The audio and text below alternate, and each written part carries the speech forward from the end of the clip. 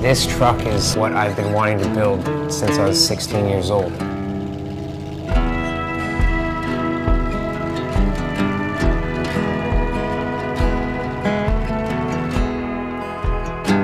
It's a 1938 Dodge pickup. It's taken me 10 years, and it's still not done.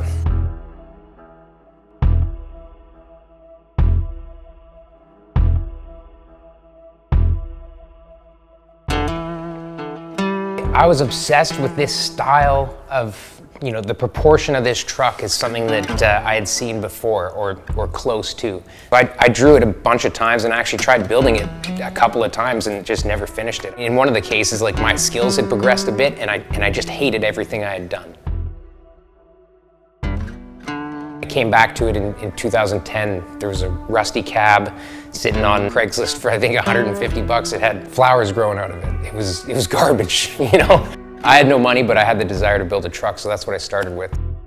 The next part of that was me building a frame. I knew the proportions I wanted to see, so I built the chassis from that. Just started collecting parts. I knew what I needed, and I would take anything that was close because I knew I could modify it to be what I wanted it to be. An old shop I used to rent, we had used the box from my previous build that got disbanded as a fire pit. I went back there and it was still there, so I took it out of the weeds and that was the box. The cab is like a 38 Dodge cab. The box is actually a 37 Chevy box. It was blue and different shades of green, and the cab was red with shades of black. I drove it around like that for a little while, but it never really went together. But once we stripped it down with acid, now they look the same. The box had these black scars where rust happened and scrapes happened, and so does the Dodge. Now they look like they're meant to be together once they're stripped down to bare metal. The whole premise behind this thing is I want it to be as raw and honest as it can be.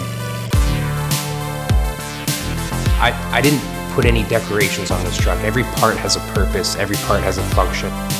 I removed the dash, The gauges are mounted into a small thin aluminum panel. There's not a whole lot of room for parts on the vehicle, so my brake pedal and my clutch pedal share a fulcrum, and now my clutch master cylinder and my brake master cylinder are on my transmission tunnel, so they're all fully visible. The floor, the bottom 6 inches just did not exist when I got it. So chassis is hand built, the suspension's hand built, but most of that entire truck is handmade. I find a lot of beauty in the functionality and in the way things work. So I try to make things function, but also what I struggled with the most on this car is the radiator setup. Keep the engine cool. It's a high compression motor. It runs pretty hot. And for the first year or two, we were running it pretty hot. My favorite thing about this truck is probably the flamethrowers, I guess, because we just roll around town and shoot flames, and people freak out about it, and it's kind of fun.